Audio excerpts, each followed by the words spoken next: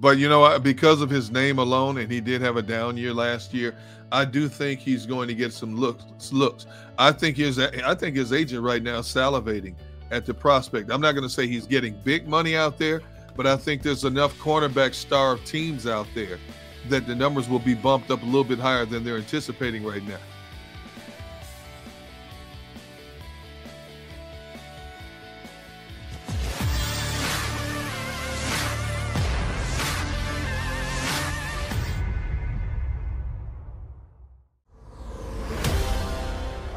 All right, so hey, did you guys see this? James Bradberry got released by the Giants, and I know he's been a target of affection for a lot of Eagles fans. I know a lot of our friends on the stream. That's why we won't get him.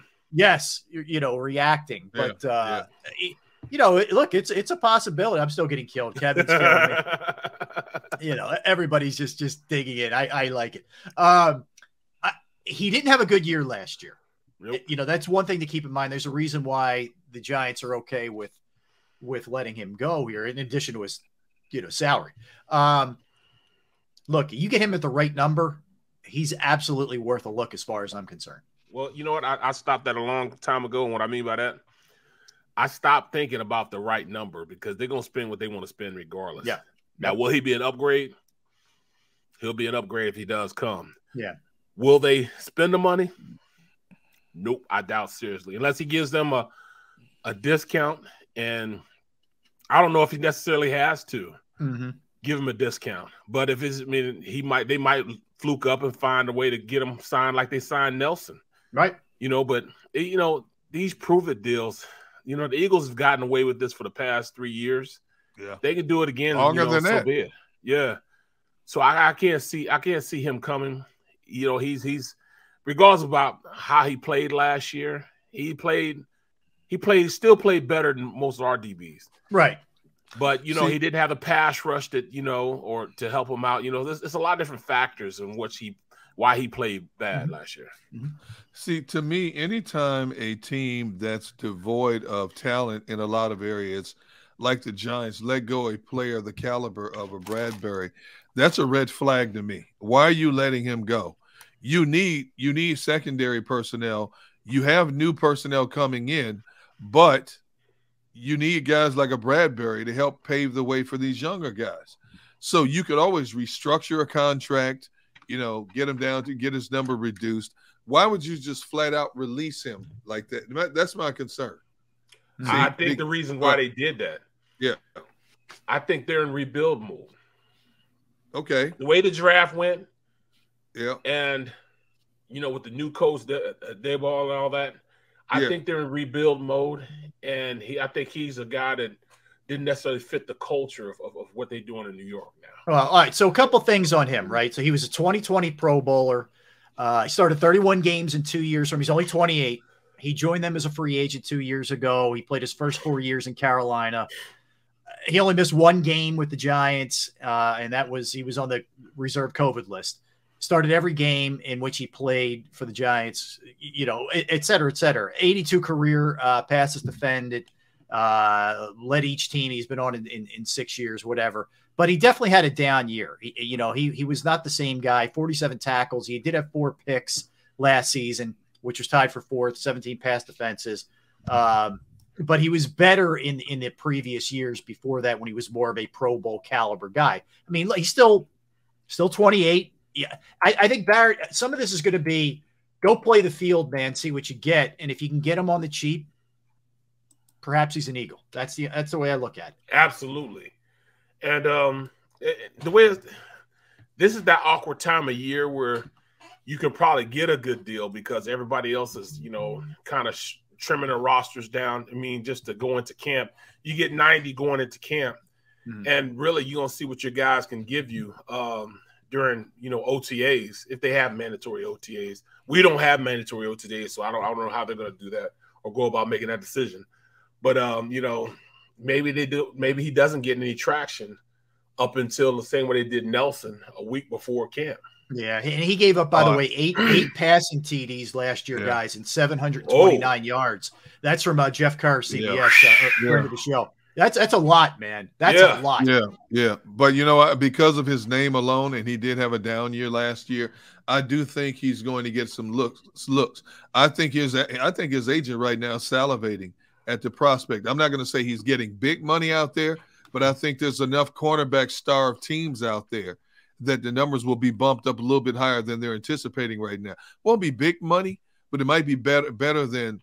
See, when we talked about this a few weeks ago, when I brought up the names in the list on the draft special show that we had, and right here on Sports Take, when I started reading off the names like Trey Wayne, stuff like that, there's a certain category of guys that will get a little bit more just because of their name and so-called pedigree that they've been in the league for a while. And James Bradberry falls in that category. So if I'm his agent from a strategic standpoint, I like, hey, I'm telling my client, hey, look, man, you're not going to get the money you made with the Giants, but there are enough teams out there. After talking around to people in the league, teams in the league, there's enough people out there to pique your interest. And it might put you in a winning situation where we're going to get a little bit more than what we thought, to where you can save face with this. I mean, look, that makes sense. Here, I'll give you the finances for this thing and why the Giants did it here. So they're going to create $10.1 million in cap savings. They're leaving an 11.7 dead money hit. So the savings for them is going to be 11.5 with a 10.4 dead hit this year, 1.4 million in dead in 2023.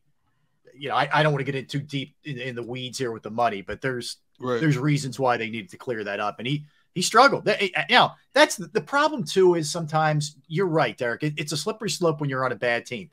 Right. Your first reaction is, why is a bad team releasing a guy if he's so good? Like, what's going on there? Yeah. But you also say to yourself, man, what were the circumstances? What was going on? How was the pass rush? How were the guys around him? Like, what was happening in front of him? It's a team sport. So I think you really need, if you're the Eagles, to dig in on the film and just look at what he's got left. I mean, some guys hit that wall early. He's only 28, but who knows? It's a tough position to play in that league for sure. Yeah, no question about it.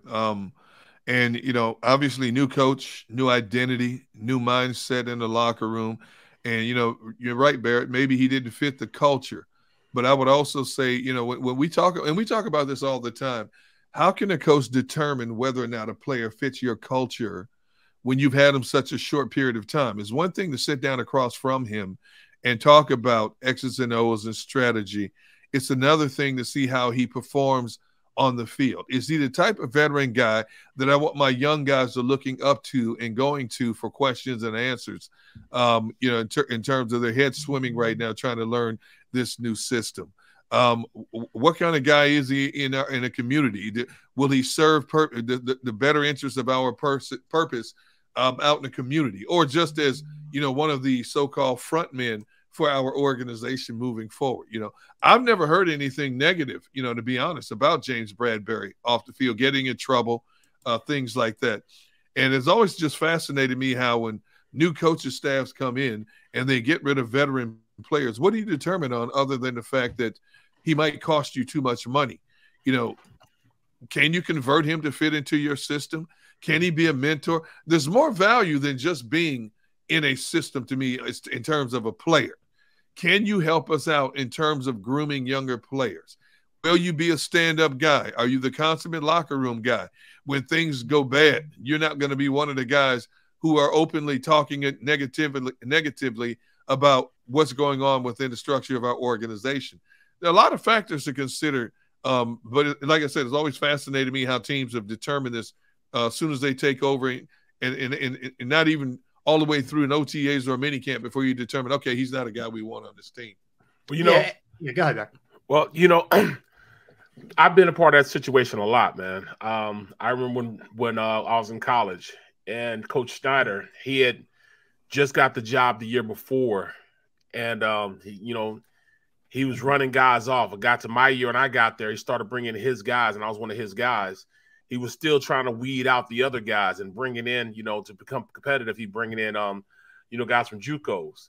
That's a process in which, all right, you see this guy really isn't who you want, and get him out of here. When I was with the Eagles, same thing. Ray Rhodes had just got the job there, so I was his first recruiting class. His first time being a head coach, and he wanted to bring his guys in. So a lot of guys he let go and didn't bring back.